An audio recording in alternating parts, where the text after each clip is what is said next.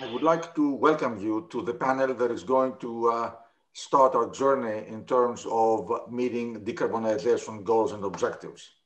And the first one is the 2030 horizon, achieving EEXI and CII compliance. So we have a great panel here that is going to discuss how to achieve compliance for the existing fleet and how shipping companies in different sectors can navigate towards that common objective. Andy McKeran from Lloyd's Register is going to moderate the panel. I would like to welcome Lars, Scott, Salvatore, Dimitirs, and Paolo, and I will turn it over to Andy. And again, thank you to all of you for being with us today. So thank you very much indeed, Nicholas, for the warm welcome. So firstly, as Nicholas says, my name is Andy McKeran, and I'm the Business Director for the Maritime Performance Services Unit within Lloyd's Register. And I'd like to personally thank Nicholas and the entire Capital Link team for the opportunity to host this exciting panel today. So to set the context for our discussion, at MEPC 76 in June this year, the International Maritime Organization is expected to adopt amendment to MARPOL Annex 6. Introducing an Energy Efficiency Design Index for existing ships, EEXI, and an operational carbon intensity reduction requirement. The objective of this is to have technically efficient new and existing ships operating efficiently to achieve the IMO's interim level of ambition for 2030. Applicable to vessels above 400 gross tons, the EEXI generally requires pre-EEDI and EEDI certified ships to catch up with their new construction contemporaries, complying with the latest applicable phase of EEDI. However, compliance with EEXI is just the ticket to the game. For some ships, that ticket could be needed as early as the 1st of November 2022.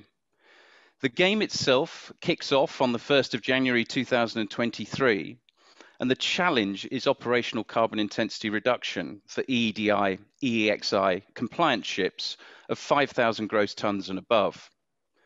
Compliance will be determined and verified based on fuel consumption reported to the IMO data collection system, or IMO DCS. We're currently seeing the operational carbon intensity reduction requirements getting much less airtime than EEXI, but it is the regulation that is designed to drive that carbon intensity reductions between 2023 and 2030. It will require ships to achieve annual carbon intensity reduction targets and be rated on a scale of A to E based on how they perform relative to those targets. The midpoint of rating, or band C, will represent the minimum required carbon intensity reduction in any year. It is expected that ships will have their targets set and performance measured using a capacity-based metric, in most cases the annual efficiency ratio, or AER. Whilst the annual targets remain to be determined, we do know where the fleet needs to end up in 2030 and the two approaches to determining reduction rates, with the most stringent requiring a 22% improvement in AER for all ship types between 2023 and 2030, relative to a newly calculated 2019 baseline.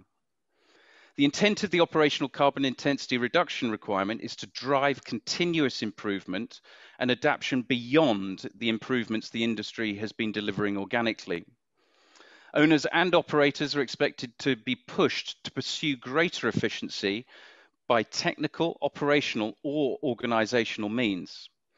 Although the AER focuses minds on fuel consumption more than anything else, if fuel strategies are exhausted and the addition of new equipment is unlikely to deliver the expected return on investment, owners could be forced to make earlier decisions on end of asset life. Criticism over the reliance on AER is evident, including regarding inappropriate penalizing of high payload trades and triangulated trades, which minimize ballast legs. The impact of this requirement depends on how consistently and robustly it is implemented. There is a perception that in the first few years, the impact of underperformance will be more administrative than material. A review by 2026 of this measure is expected to see a strengthening of enforcement applied to persistently underperforming ships. The requirements may lead to frictions between owners and charterers. It is, after all, a new constraint on commercial operations. How the market may use the ratings remains to be seen, but they do represent a new source of environmental performance information, which is unlikely to be ignored. In summary, complying with the EEXI is essential for ships to continue to trade, and there are many reasons to think that consistently maintaining a carbon intensity rating of C or above could be a vital commercial and regulatory risk management strategy. So today I am joined by 5 senior leaders from the main shipping sectors to get a view on how they are assessing the implications of EEXI and operational carbon intensity reduction and what they may be doing about it. So starting with Lars, please can you introduce yourself, your company, and share your initial reflections on EEXI, operational carbon intensity reductions, and what it means for your sector. So Lars, please to you first.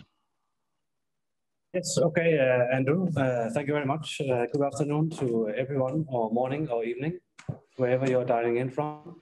My name is Lars Pedersen, and I joined the Sea Tankers Group of companies in 2018.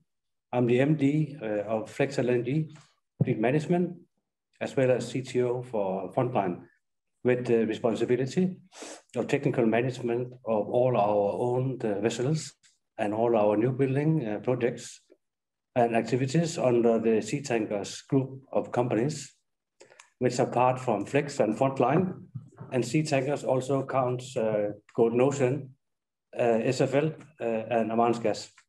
Prior to joining Sea Tankers, I was managing director for BW Fleet Management, and previously head of fleet in Höegh, but also had various positions within the A.P. Møller - Mærsk Group, including sailing chief engineer.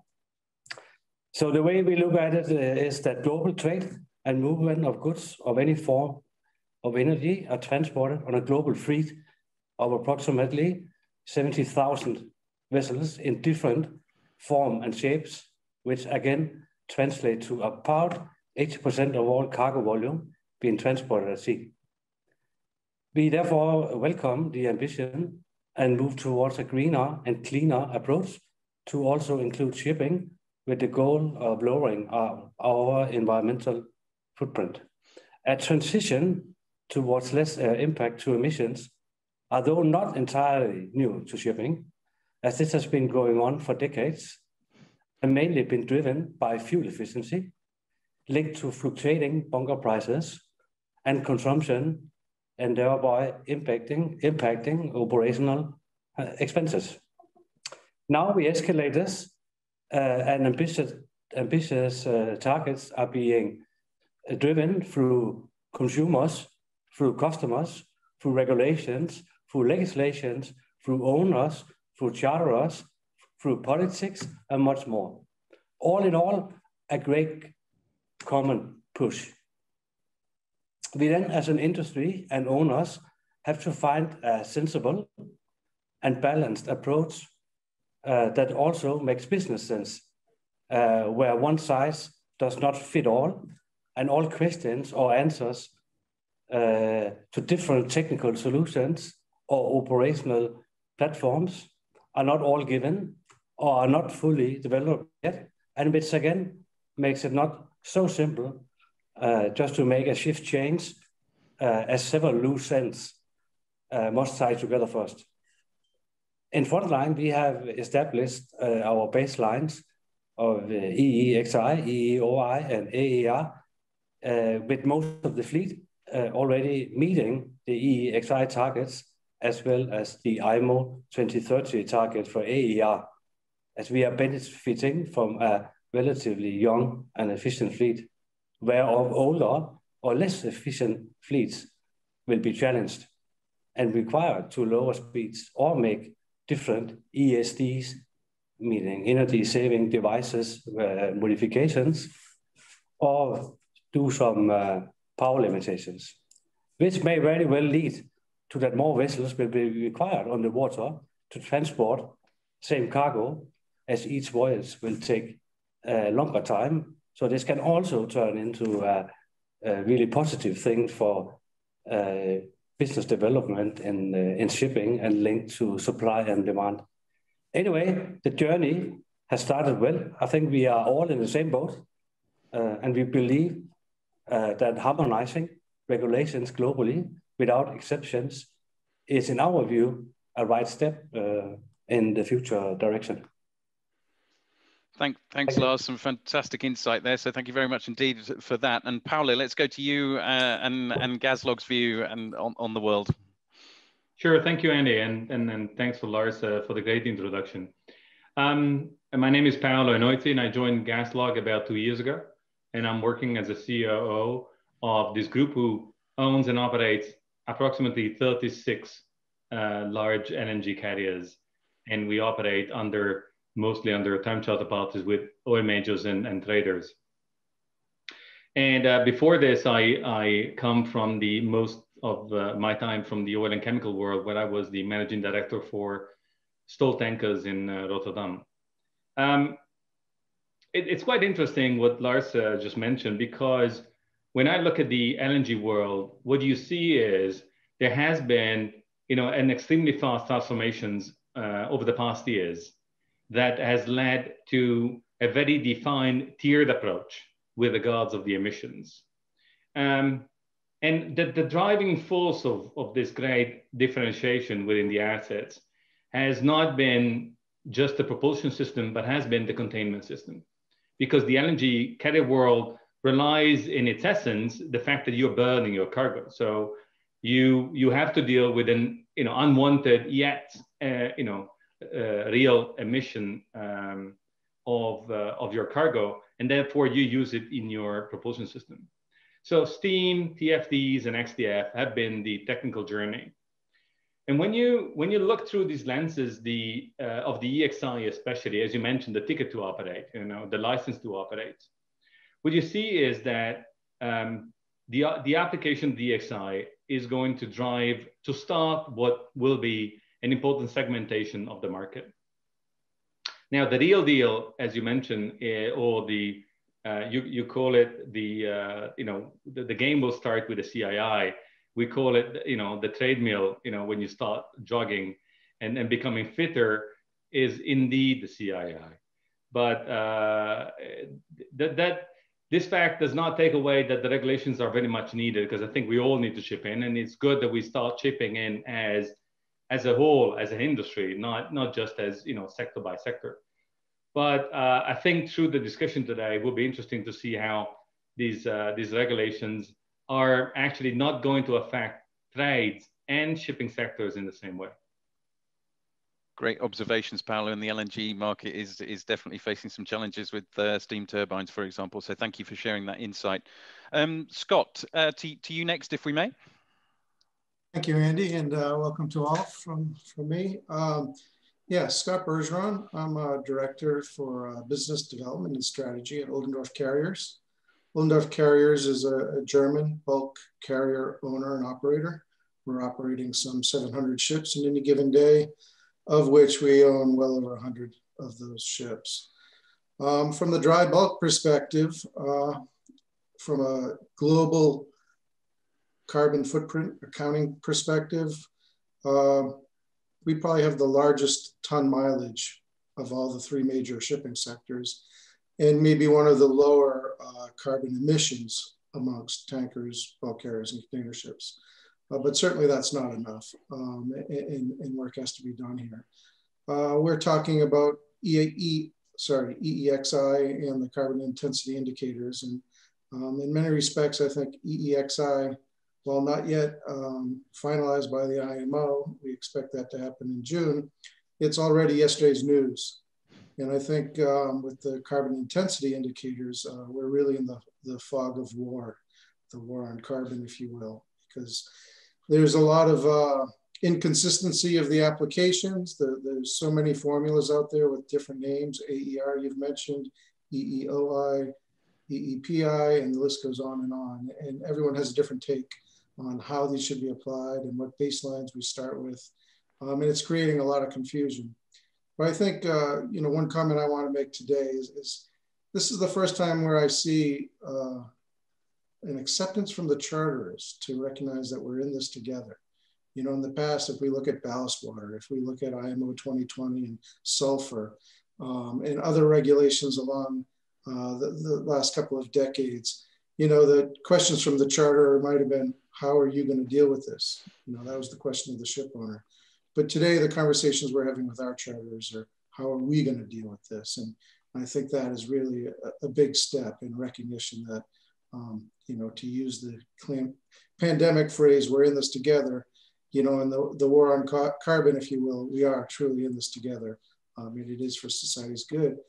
But at the same time, this is a global energy issue. This is not a shipping issue. So maybe it's a little bit unfair to just look at the shipping sector. We really have to embrace and understand what all of the energy sectors and all the energy consumers are doing, so we can find the best approach. Thanks, Scott. Some great observations there. Again, I think we use the word collaboration a lot in maritime, and it usually means that somebody's going to suffer. So I do like the way that you're actually sort of giving that broader perspective on that this is a genuine collaboration, I think, to answer the question around CIIs, because it's going to affect every stakeholder. And the other thing is the concept of the well-to-wake analysis that needs to be looked at right the way across the board of the supply chain. So some great observations there, and thank you. Salvatore, to you next. Hi to everybody. My name is Salvatore D'Amico. I work for the D'Amico Group, which is a shipping company owned by my family since 1956. We operate a total of 70 vessels, of which we manage about 70 vessels. We own 50, and we operate in total about 100 vessels, both on the tanker and on the dry bulk side. We start on the, let's say, on the handy side, on both business lines, and up to mini capes for the dry bulk, while on the tanker side, we have up to the LR1 size. So my name, as said, is Salvatore D'Amico. I am basically the fleet director for the D'Amico Group, and I am also the CEO of Ishima, which is our third-party ship management company. Basically, we see the current regulation as the baseline to what we had to comply with many years back. So I share what the others were saying when they were talking about it. As a matter of fact, the real new room, the new elephant in the room is the fact that for the first time, charterer could be involved in driving down vessel emission by ensuring that vessel operate in a certain way, in particular, if the EEOI is used in place of the AER index.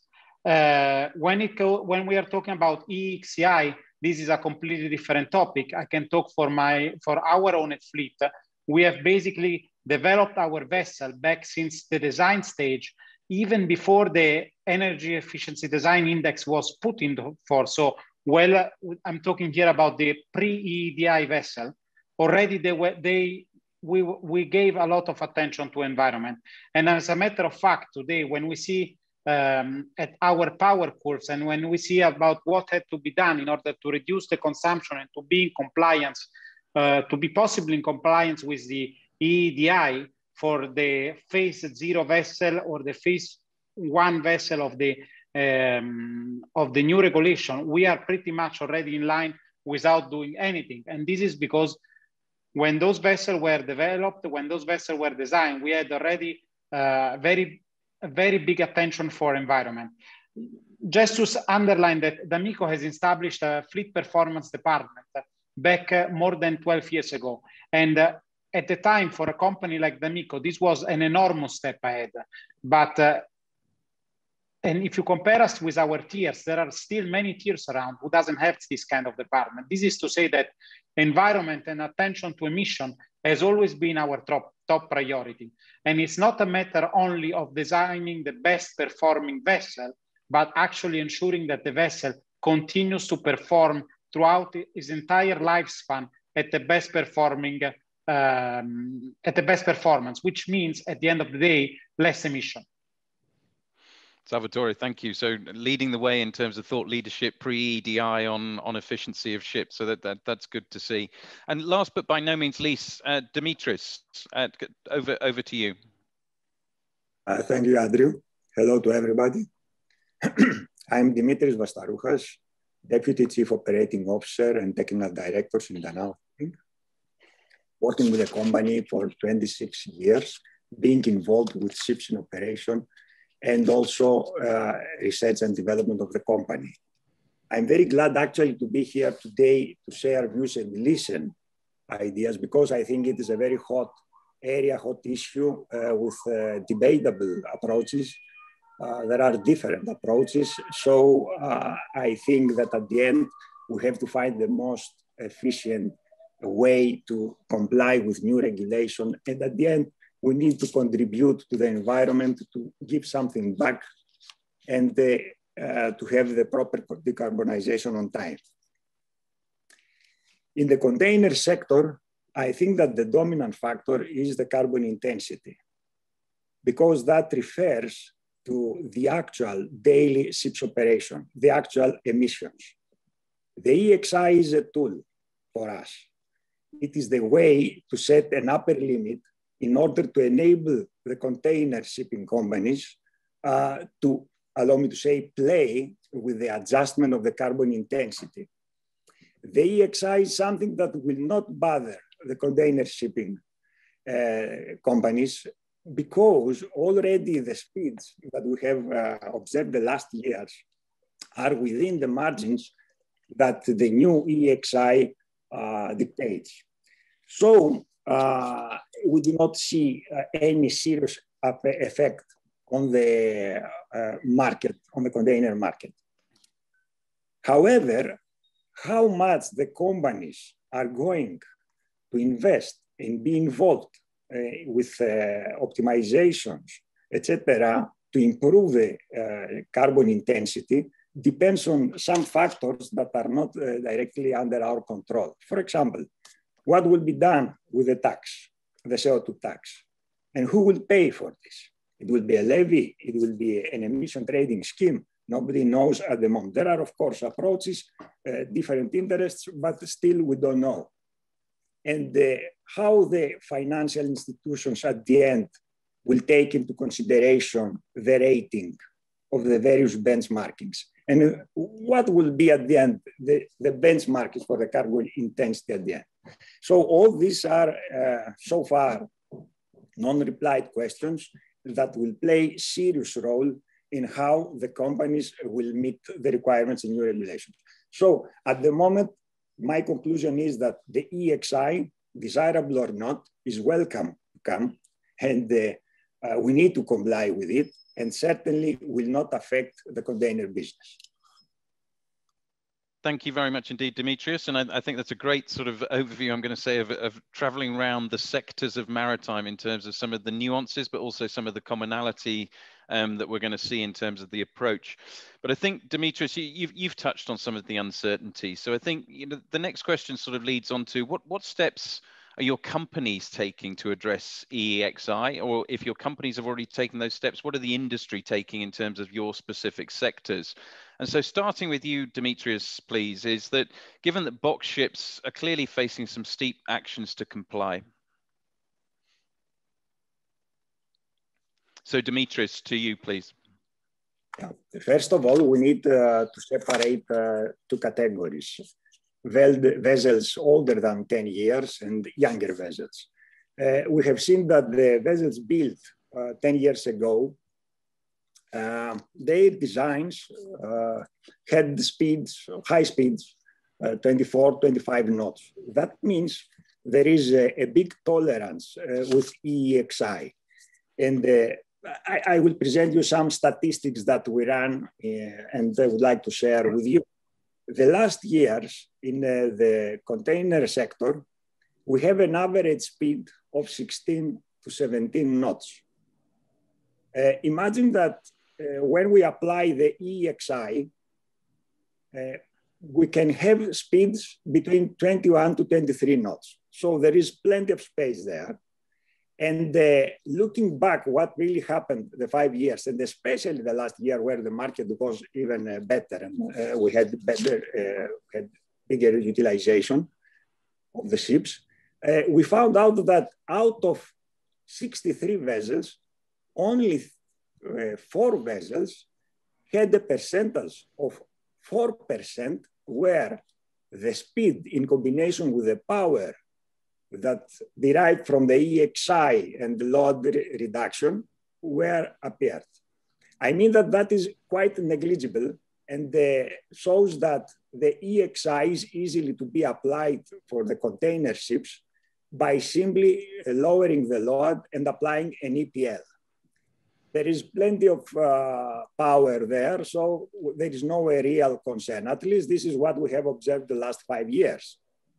Now, regarding the possible energy efficiency improvement methods, I think that with the container shipping companies, since we had big speeds and high loads, the package of optimization methods has already been applied. In Danaos, for example, we established our R&D after the crisis of 2008, and we are working with them since that time. So, and I think most prudent companies have done it. For companies that they have done nothing so far, yes, it might be an effect, but I think it will be, I could say, marginal. So, in conclusion, with EEXI, the solution for not only for our company, but for the container ships in general, it is to lowering the load. We have too much load available there. There is no bar range. So this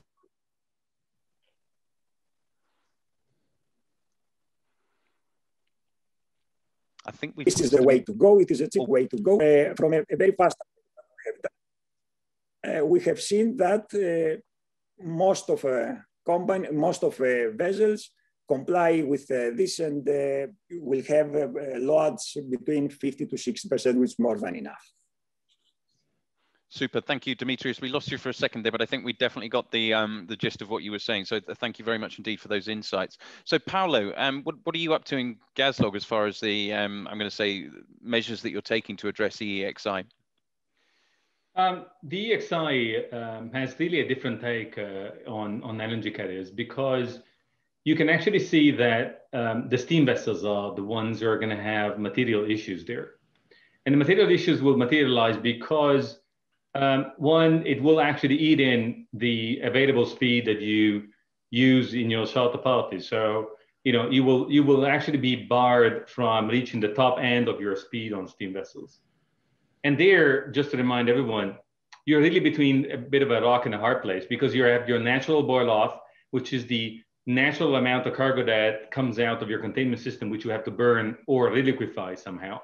And then you have your sort of top speed there. So I think the good news is it's only the steam vessels who have this kind of issues. We own and operate 7 of these ships. So we're actually looking at that. On the other hand, on the energy saving devices, the good news or the bad news is that LNG carriers have always been built to a very high level of specification. So from whatever way you look at it, the yards that we used to build them, the hull lines, the propulsion systems, the quality of materials or technical solutions, you know, they somehow limit the room for you to maneuver to get additional efficiency in there. So in general, when you look at the market in a parallel to what Dimitirs has mentioned, the positive stuff is that the LNG carrier world has also tamed down the average speed. So what you see as the new speed coming out of the EEXI reduction are actually very much in line with the operating speed that the industry has used. A possible threat is that most of these carriers work under time charter parties, and therefore you might incur into an interesting legal debate with your charterers, because you will be arbitrarily changing an important fact of your performance warranty. And just last note on this point here, there's lots of discussions now on the EEXIs and the CII, especially for steam vessels, with different countries taking different sides. But unfortunately, the steam plant is one of those plants where the lower the load, the much lower the efficiency you get out of it. It's not the same curve you have in a 2-stroke engine and so on. So there are also some other technical clarifications there, but I think that's a view on the EEXI impact, Andy. Thank you so much, Paolo. Some good insights there again. And then Scott, as far as you're concerned in terms of Oldendorf and bulk carriers, what sort of things are you looking at in terms of addressing EEXI at this stage? Yeah, and as I mentioned, EEXI is a little bit of yesterday's news. I mean, it's setting a design benchmark, if you will. It's, sorry for my clock there. It's 7:37 bells here in the US. So we're really looking at, you know, a fixed number, right? It's a number that the classification society is going to certify, just like EEDI. And the older ships are going to have to do something. What can be done? Appurtenances, as I call them, can be installed, Mewis ducts, different types of fins and bulbs and propellers, things of that nature that are going to give you single-digit efficiency improvements. But I think for the most part, ships that need to comply with EEXI are going to install engine power limiters. These are not very expensive governors that can be installed, and they limit the power of the engine. And I think when we look back the last 18 months or so, there's a huge call to reduce speeds as the thing we can do. And EEXI and engine power limiters, I think, is the appropriate way to reduce speed. You're really holding back the source of the speed, and that's easier to regulate than regulating speed itself. Paulo makes a great point. You know, the charterers are going to have to work with us on those cases. But I think it was also mentioned by Dimitri that for the most part, ships are somewhat compliant. You know, the older we get in the ship age, yes, they're going to have more power limited. What I see is, you know, in our fleet between 0 and maybe mid 30% power reductions for some of our older ships.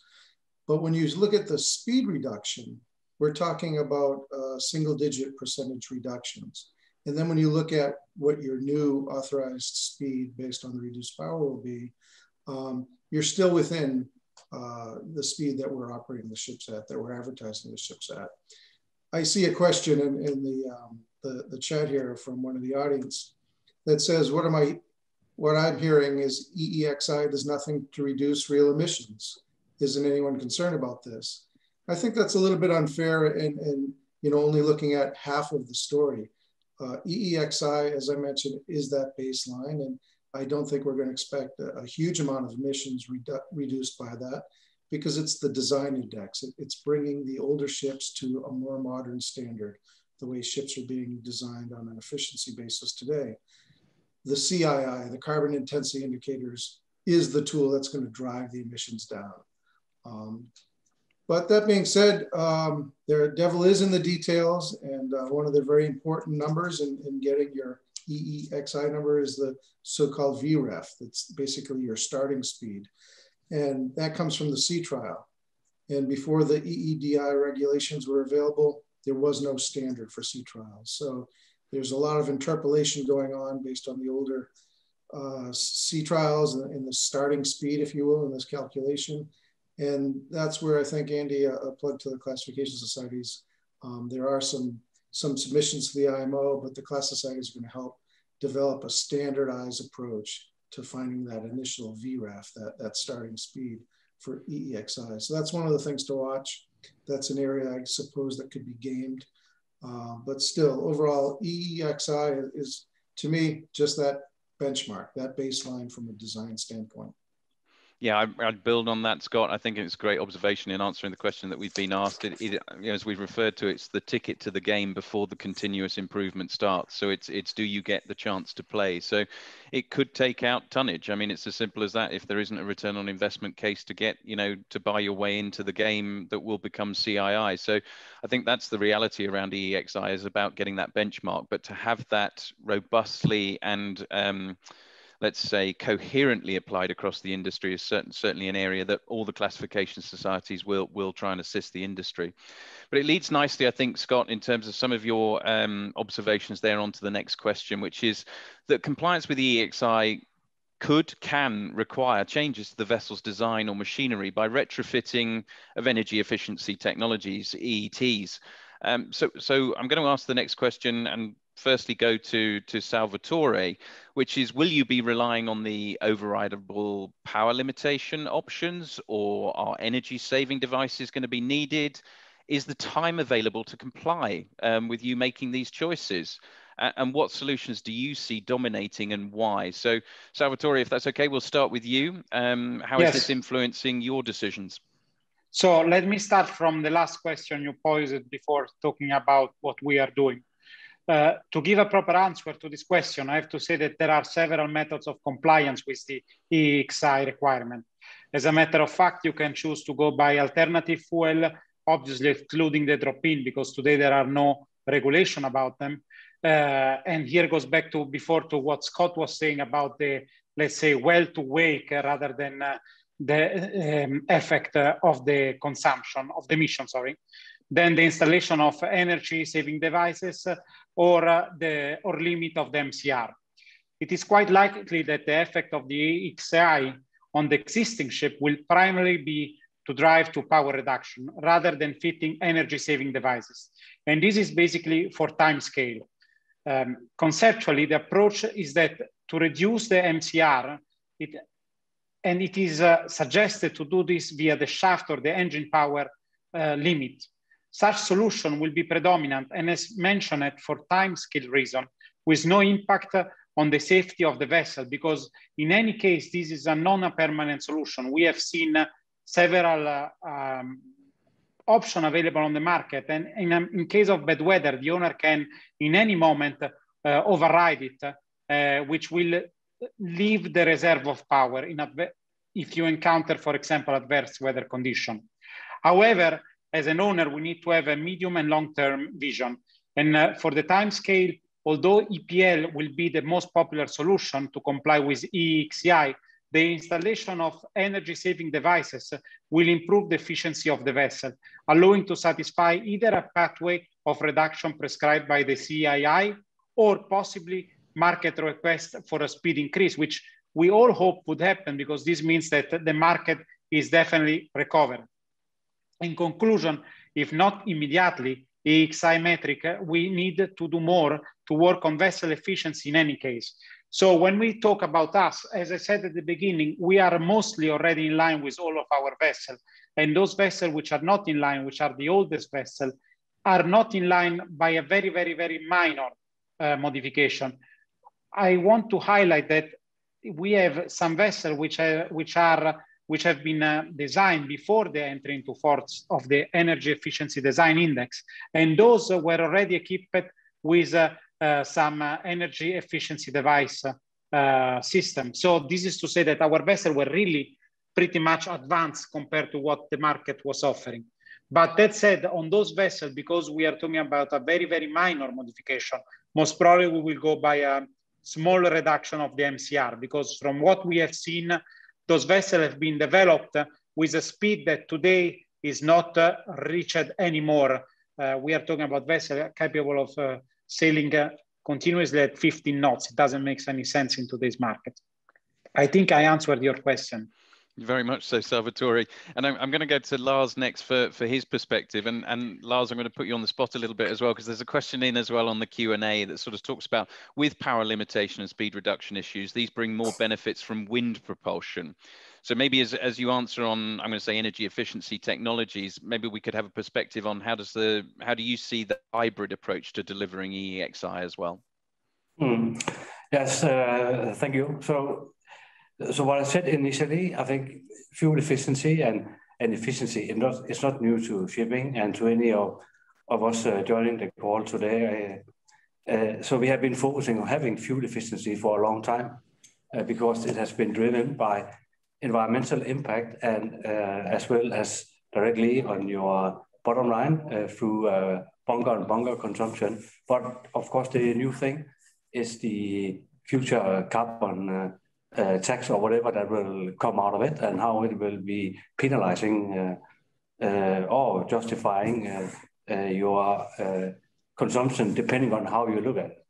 But for the way that we have done it in our approach is that first of all, we have established baselines for our entire fleet, like Salvatore said. So have an idea of where are we with the different fleets and what can easily have a smaller modification to comply, and who will have, or which vessels will have to do a bigger job.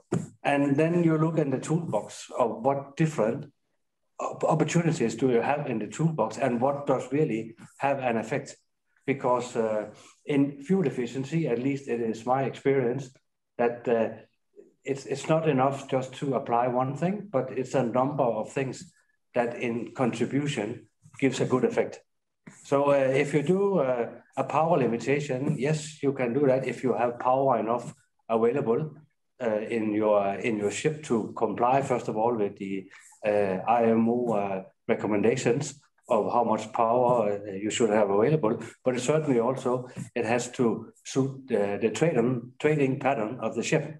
So you have a product that are still attractive to your charterers. So these are the things that you have to look at. But I agree, for most of the fleets they have, or ships, they have actually been designed to run higher speed. So that you do a power limitation and do a speed reduction may not have such a big commercial negative effect. So that will be, for most, I think, the immediate things people will look at also is probably the less costly. And then there's the other things in the toolbox. You mentioned wind, for example. There is other also about minimizing friction through the water, through different devices. There is about optimizing the water flow to the propeller in different ways of doing it. So I think it links to, for wind, for example, you have different types of wind adds also. You have the kite solution, or you have the water solutions. And for some vessels, maybe water is the right design, but for other designs is maybe a much more tricky part for cargo operations, etc., etc. But it is definitely a tool in the toolbox that we are evaluating. And we are also in dialogue with some of these suppliers how it can make it work. But we have though not signed up on any of those yet. It's more focusing on the efficiency of the water flow to the propeller, I would say, as well as the power limitation.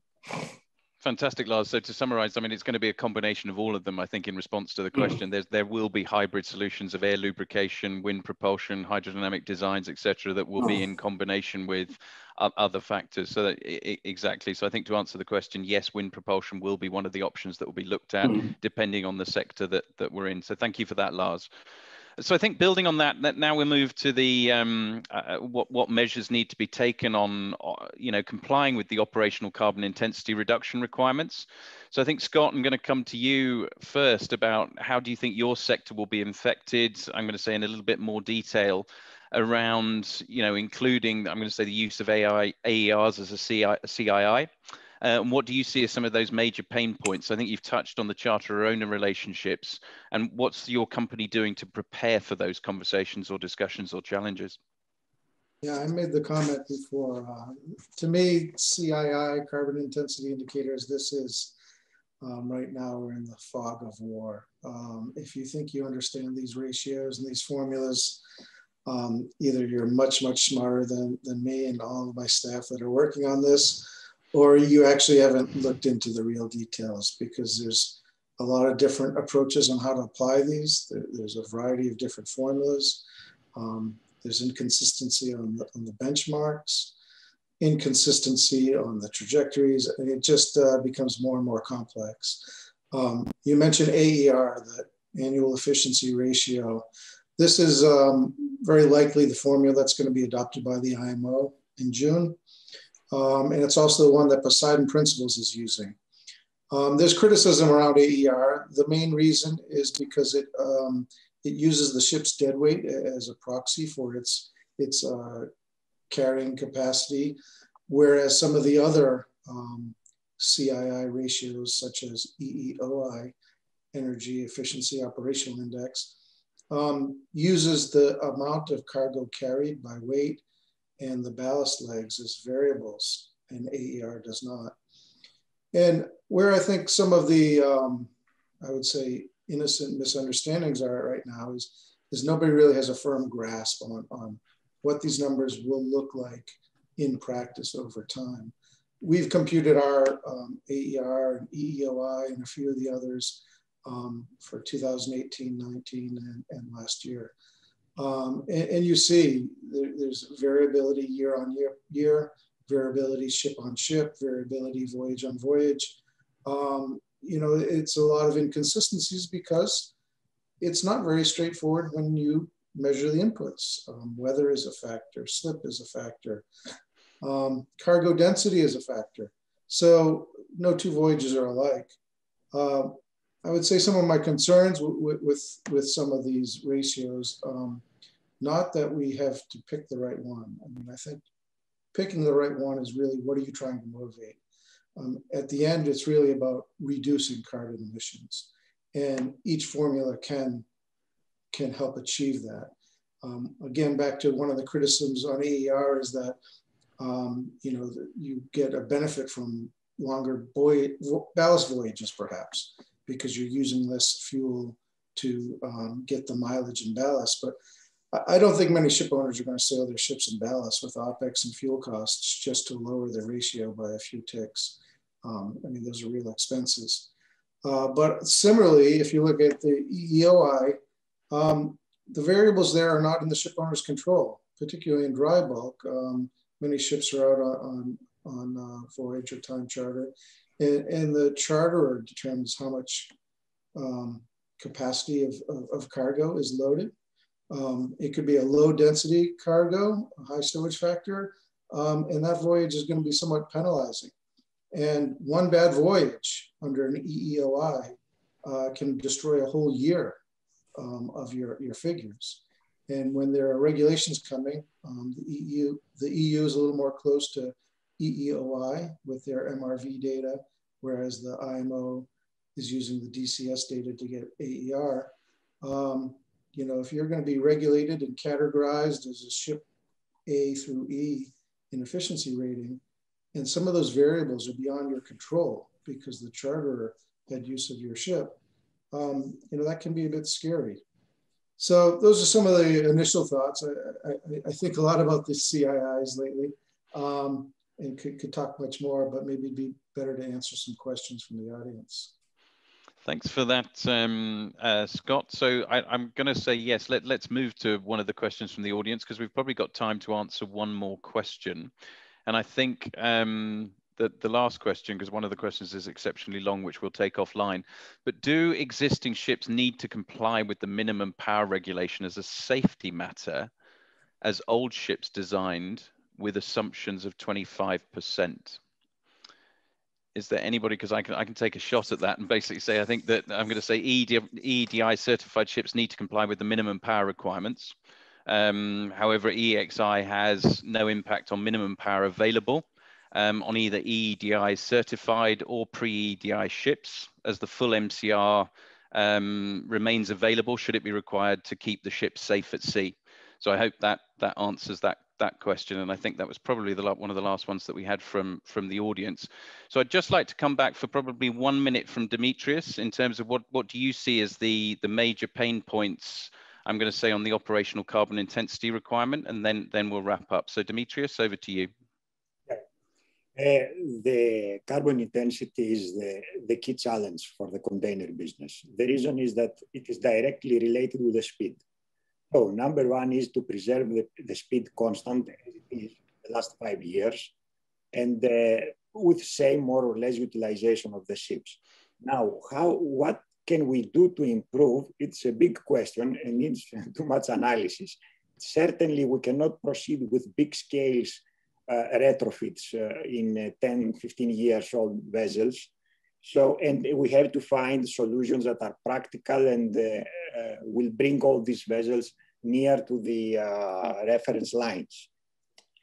I have to say that a big question here that will affect the market is the biodiesel carbon factor. If the biodiesel carbon factor will be adopted same as European MRV in the IMO DCS, then instantly with a partial supply of biodiesel, the carbon intensity will drop dramatically. The problem is that in shipping, the tonnage providers, the ship owners, know how to burn fuel, but they do not have control on finding them. So Perfect, Dimitirs. I think that's a great observation. So I'm going to say, look, a huge thank you to the panel today. I hope everybody's enjoyed this session, and also a huge thank you to Capital Link for the thought-provoking session that we've had. Clearly, the industry has to achieve specific emissions reduction objectives within defined timeframes, and there are a variety of challenges depending on which of the subsegments that we're in. So again, thank you to the panel, and thank you to Capital Link for today's event. Thank you. Thank you to everybody. Thank you. My thanks to you as well. Thank you. Bye. Thank you.